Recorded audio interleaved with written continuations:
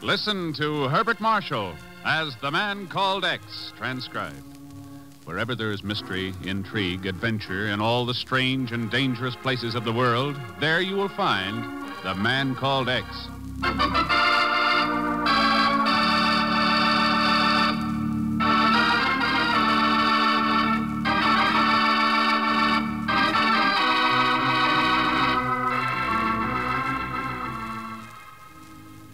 The perpetually sunless capital of Peru was founded by Francisco Pizarro and built out of treachery and conquest and death. He named it the Ciudad de los Reyes, the City of Kings. Today, the kings have departed, and we know it only as Lima, but treachery and death never depart. They are waiting now in the study of a small modern bungalow set on a low hill in the suburbs of the city. A man opens a desk drawer and searches through it hungrily. The door opens behind him, and he swings around. Who's in here? What are you doing here tonight? I didn't know you were coming by. I was going to bring you those... The man at the desk shoves the pistol into his pocket and steps through the French windows.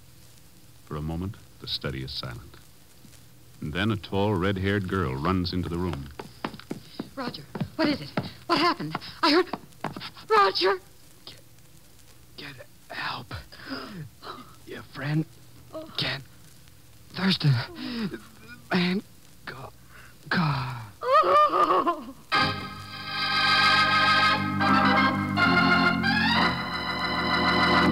This is the reply we got from the Lima police, Ken.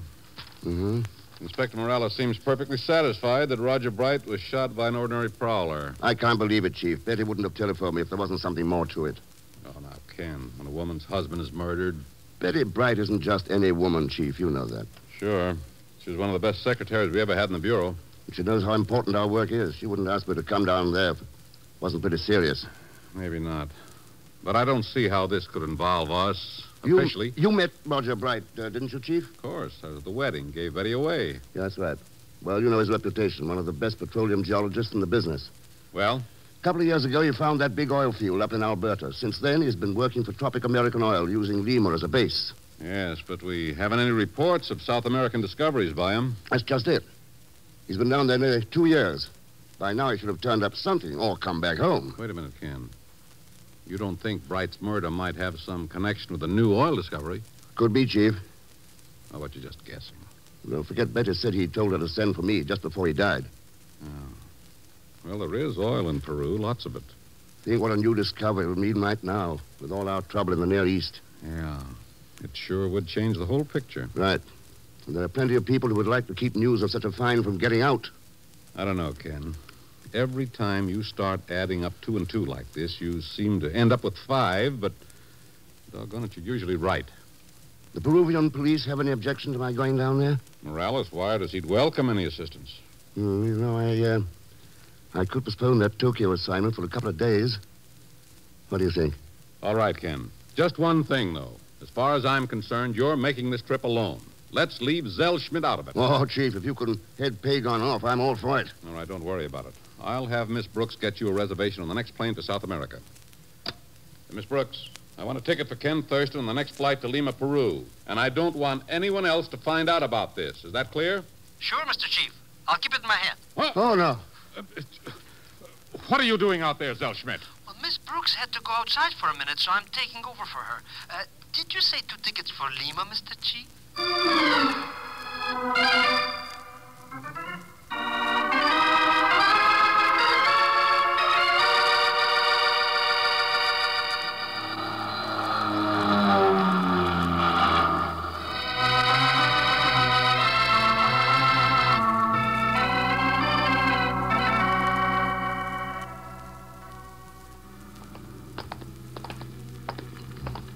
I think that's the house, Pagon, there. There on the corner. Sure is a dirty, rotten crime, Mr. X. That Betty Bright is a real nice girl. Yeah. Well, here we are. Whoever done in her husband is no better than a murderer.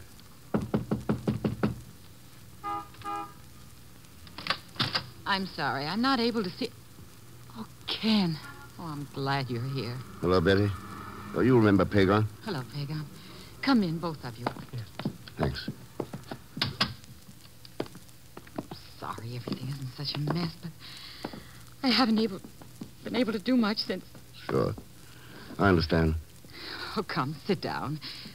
Would you like a drink or anything? I'm sure we have something. I have some brandy or... Oh, Ken, I just can't get used to the idea. I can't believe that I'm alone. I know, Betty. It's only been 3 days. Just 3 days. Seems like a year. Sure. I'm not even able to make a decision anymore.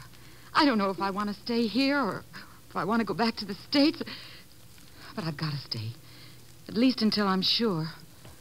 Until I know why Roger was murdered. I talked to Inspector Morales a little while ago. I'm afraid he didn't have much for me to go on. No. I suppose it could have been a prowler like Morales says, but why would a prowler steal all Roger's maps and reports? Oh? Morales didn't mention that. He doesn't know it. I didn't tell him. Well, suppose you tell me about it then. Of course. Roger had been on a field trip in the interior. He'd been gone for nearly 3 months. Came back to Lima the afternoon of the day he was killed. Go on, Betty. It was late in the afternoon, so he didn't go to the office, but came straight home. He was very excited, and we went out to dinner to celebrate. Oh? Yes. He told me he'd found formations that indicated a tremendous oil pool. I see. After dinner, we came home. We were in the bedroom when Roger thought he heard a noise in the study. He went to look. Next thing I heard was gunshots. I ran into the study, and he was dying. What about these maps and reports you mentioned? They were in the desk. Roger kept all his important papers there. I didn't realize they were missing until after the police had left. And you did not tell Morales? No. Wilhelm said it would be dangerous. Oh, I'm sorry, you don't know Wilhelm. Wilhelm Zuckland. He's with the Tropic American, too. I think he's in charge of exploration and discovery. Did Zuckland give any reason for not mentioning these stolen records? He said that if Roger had been killed because of them, that I'd be in danger, too, if I told anyone I'd seen them. Maybe I was wrong to take his advice, Ken, but I couldn't think very clearly. I wasn't making very good sense right afterwards. I see. I suppose this Zuckland has an office at Tropic American Oil? Yes, it's next to Roger's. Thanks. That sounds like a good place to start. Pagon? Yes? Suppose you stay here with Mrs. Bright. Keep her company for a while. Oh, that isn't necessary, Ken. I can manage alone. Sure, but this way I'll know where Pagon is if I need him. Huh?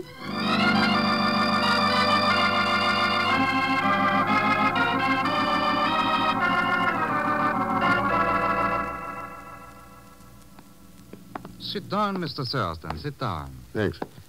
It is unfortunate that we must meet under such tragic circumstances.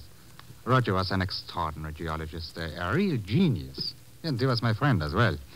Oh, it's a tragic world we live in, Mr. Thurston? Sometimes it seems that way. Herr Zuckland. I see my accent has betrayed me again. But you see, I am not German, Mr. Thurston, no. I am a Czech.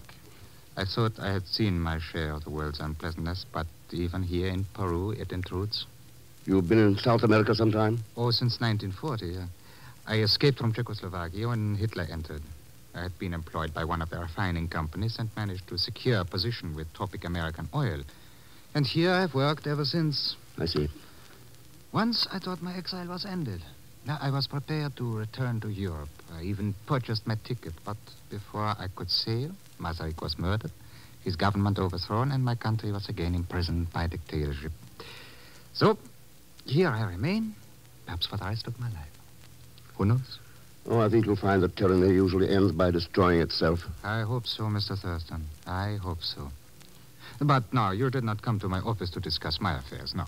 You want to know why Roger Bright was killed and why I advised his wife not to mention certain missing reports, no? If you can help me along those lines, I'll appreciate it. Very well. Why was he killed? Well, I am not certain. It is possible that a housebreaker became nervous, fired his pistol, and in his haste to depart took along letters, maps, and records without even knowing what they were. Or it is possible that it was not a housebreaker and that he came for the express purpose of stealing those reports. Well, what do you think? I am inclined to the latter theory. That is why I advise Mrs. Bright not to mention the theft. Perhaps it was foolish advice, but at the time I, too, was upset. I'm still most uncomfortable in the presence of death. And I am very fond of Betty. Mrs. Bright. Tell me, did you know Roger had found what looked like a new oil field? Look at this map, Mr. Thurston. Now, here, this is the area Roger was exploring. It's a rough triangle from Camuchieros to Iquitor to Tapiti. A very inaccessible region. There was no way for Roger to communicate with us while he was there. Well, that's a pretty wide area. So if Roger did find a potential oil pool, you'd have no way of knowing exactly where it was. Unfortunately, no. Yeah. He couldn't have made such a trip alone. No, he had a party of about 30. They were natives recruited in the vicinity. And we would have no record of their names, and if we had, they could tell us nothing. There was no one from this office with him? No, no one. We don't have a large staff, and... Oh, now, wait one moment. Yes. Now, what was his name? Let me think. Now, I think I have it here. Yes, this is it, I'm sure. Ramon Lopez. Lopez? Yes, a young student geologist from Lima. He asked permission to accompany Roger. How well did you know this Lopez? Not at all, but here. This here is the letter he wrote us. Thank you. Mm-hmm. I should consider it a great privilege to journey with you on your field trip next month. It would pay my own expenses. I would pay my own expenses, not you? Hoping to hear from you. Ramon Lopez, 14 Avenida Norte, Lima, Peru. Do you mind if I take this, Zuckland? Oh, sure, welcome to it. Thanks. These field trips of Roger's weren't kept secret, I take it. Oh, yes, Mr. Thurston, they were. You see, the competition in the oil business is not only keen, but at the moment a matter of international importance. Yet this Lopez boy knew Roger was leaving, and when? Why, yes. I never thought of that. I have been very stupid.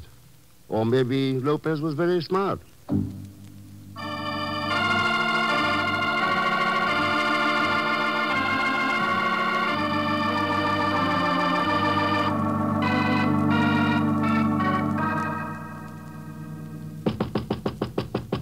Open up, Lopez.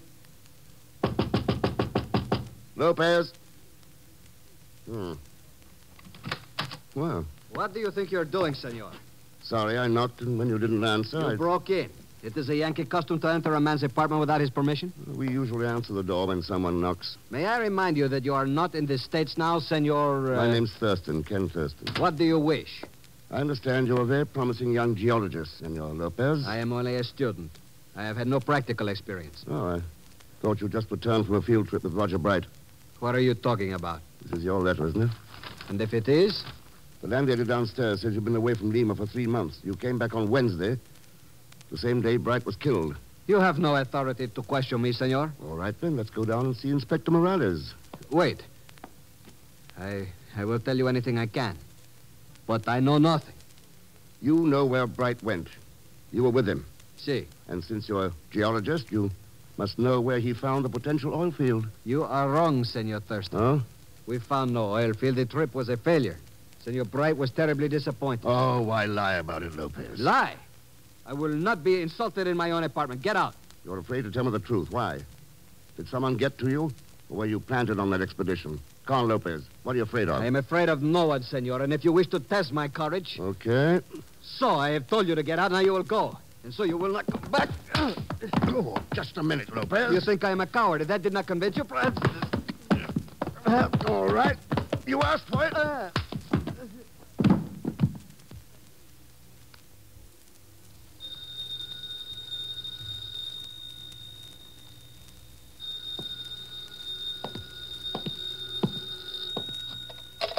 Well, I'm looking for my friend, Mr. Thurston. It's a matter of life and death or okay, something. Pagan. I've got to find him.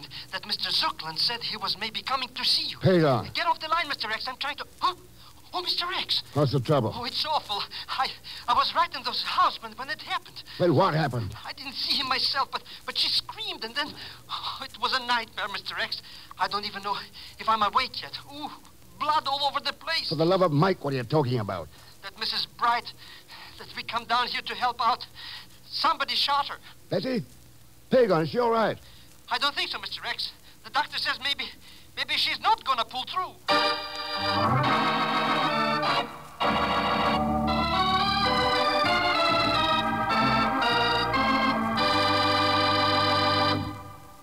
We will continue with the man called X in just a moment. The blood plasma reserved for the fighting men in Korea is exhausted. This condition must not continue. The lives of our loved ones must not be lost needlessly. Our soldiers in Korea are giving their blood for their buddies. Can we do less? The modern assembly line is a wonderful thing, but it cannot produce blood. We must have a human assembly line, and this is our job here at home. Call your local headquarters of the American Red Cross now. Give a pint of your blood to save a life.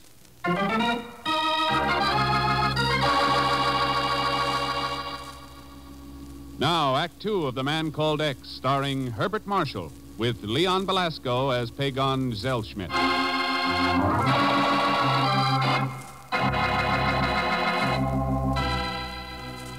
In Lima, Peru, Ken Thurston learns that the murder of an American petroleum geologist was committed to prevent the locating of a potential oil field. And now an attempt on the murdered man's wife brings the man called X to her home, where he confers with Inspector Jose Morales of the Peruvian police. The doctor accompanied the ambulance, Senor Thurston. She has been taken to the Hospital de los Ángeles Blancas. You got here before they left, Inspector Morales? Si, but the Senora Bright was unconscious. I could learn nothing from her. This man was the only witness. I was about to place him under arrest. However, he insists that he is a friend of yours. Tell me the truth, Mr. Thurston. Oh, I suppose you might call him that, Inspector. Then unless the Senora recovers consciousness, we are helpless. If you were right here, you must have seen something, Pagan. I wasn't there when it happened. I was in that study room where the other fellow was killed. What were you doing there? Well, I thought I could find a clue or something. I heard a gunshot off, and I came running in as fast as I could. Oh, sure. But when I got there, whoever did it was gone. If I'd been around when it happened, he'd never get away. I guess he waited until I was out of sight. Didn't want to take no chances.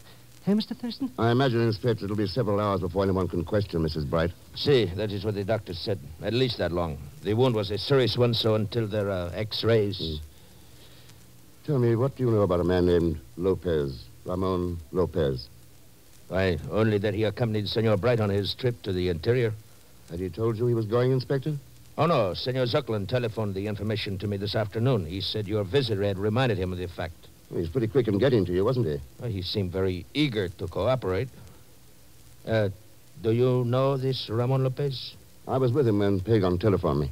Oh, well, then the young man has an alibi for the time of the shooting today. Has he? See, if you were with him. His apartment's only 5 minutes from here. He didn't answer when I knocked. Maybe he was there, or maybe he was just coming in the back door. Ah, I see. I shall question him immediately. If you don't mind, I'd like to have a little talk with him first. Certamente, Senor Thurston. Thanks. Come on, Pagan.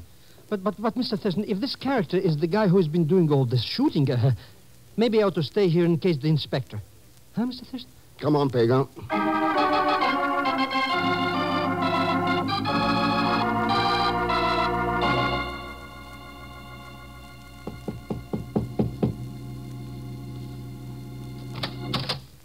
See? Oh. I'm looking for Ramon Lopez. Lopez? This is his apartment, I believe. Oh, you mean the man who lived here before? Huh? He's moved. He's no longer here. Buenas noches. No, just a minute. Who are you? Nita Pacheco. Senorita Pacheco. I'm Ken Thurston.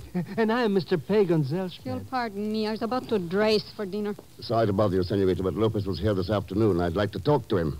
I've told you he's not here now. He moved away about an hour ago. I've been hoping for a front apartment. When the landlady told me I could exchange mine for this one, I did not wait. The quarters are furnished, so it's very simple to move on a moment's notice. And you don't know where Lopez moved to? You can ask the landlady. Thanks, I will. Wait, Senor Thurston. Huh? I've been very rude. You must forgive me. I was taking a nap when you knocked. My temper's not good when I'm awakened.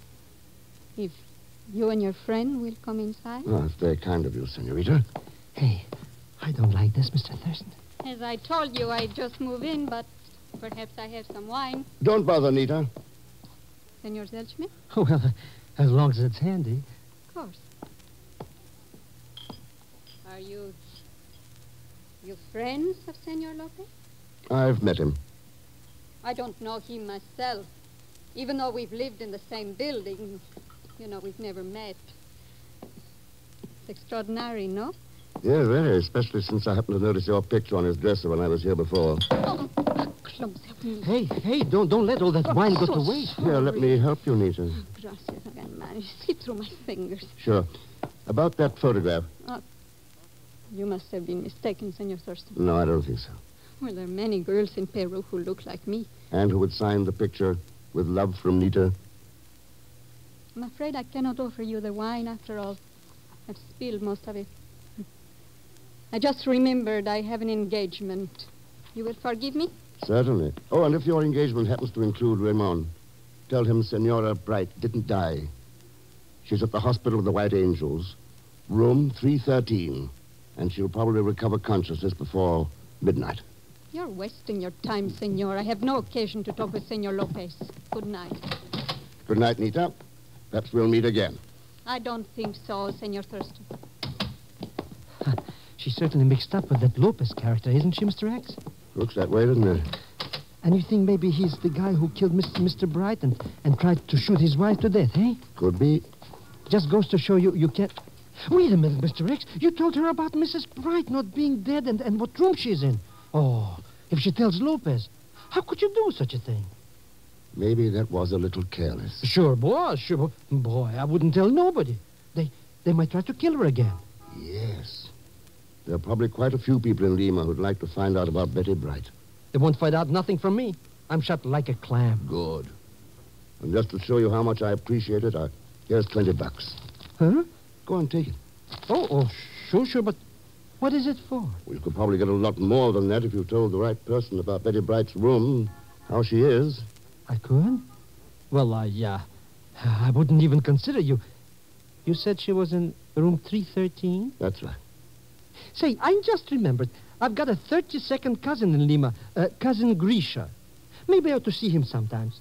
No, maybe. Sure, Pagon. Take it easy.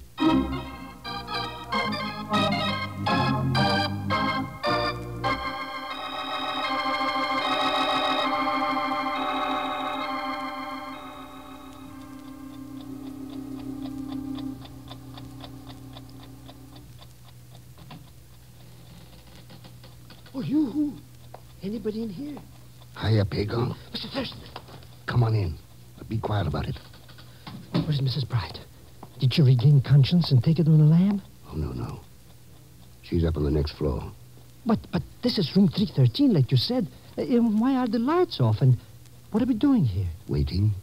What for? Who? It depends on how many people you told about this room number. Mr. X, how can you say such a...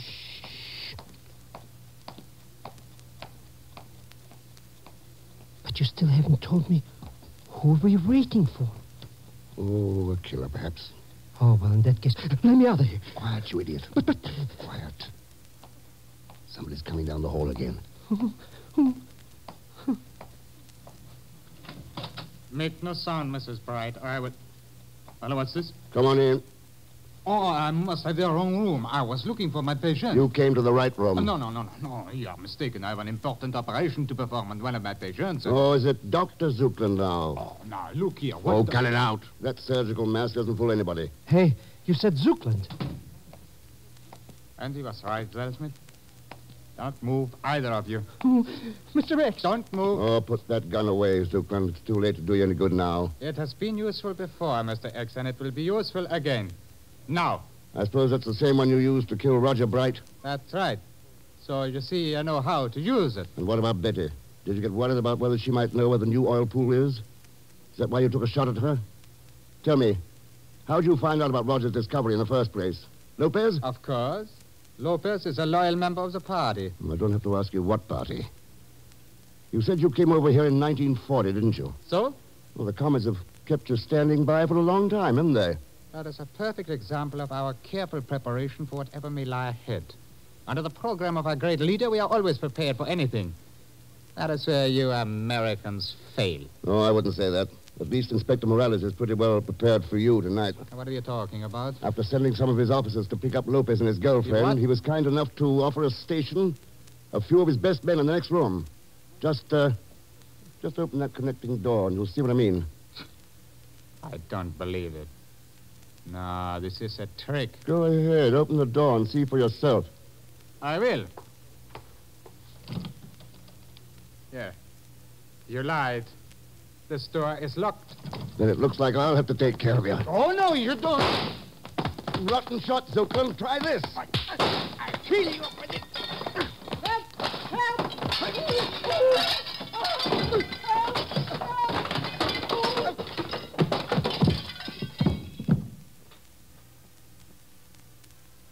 Okay, Pagar. You can come out from under that bed now. Well, I guess we showed him a couple of things or two, didn't we? Yeah, I guess we did. Now, how would you like to pick up that phone and ask Inspector Morales to come over?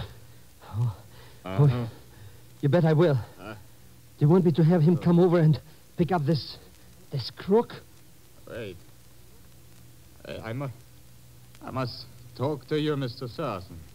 Hey, I thought you were out cold. Oh, put down that lamp, Pagar. No, don't send for the inspector. Listen to me. I have the reports. The maps which describe Bright's discovery. Now, without them, you'll never find that oil field again. Don't worry about that, Zuckerman. We'll find it. But I can give them to you. We'll make a bargain. You'll give me a chance to escape, and in return, you will have a new oil field. Not interested. You're going to be tried for Roger Bright's murder. Of what value is the life of one man? How can you weigh that against the oil and gasoline I offer to you? Think what this discovery can mean to your Western world. How can you refuse? You don't understand, Zuckerman. People like you never do. But oil and gas and machinery, all the material things in the world, aren't as important as one human life. That's why you and your party will always be on trial before the decent people of the world. Okay, Pig, I'll call the inspector.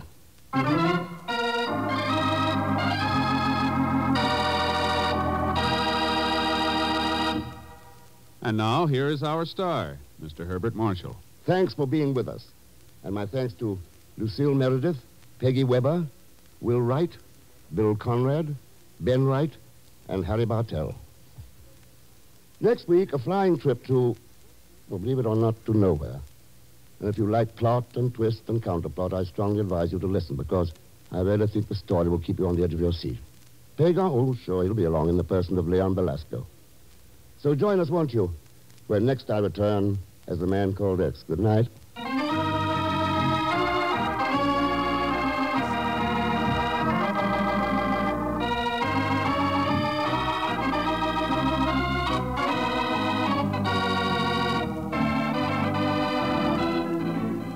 Called X, starring Herbert Marshall, is a J. Richard Kennedy production, with music by Milton Charles. Tonight's transcribed story was written by Frank Burt.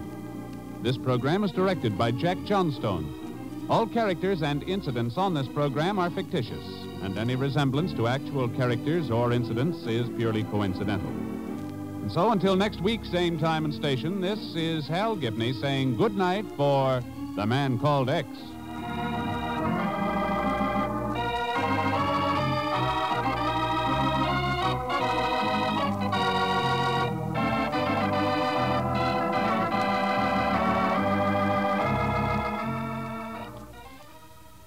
This is NBC, the national broadcasting company.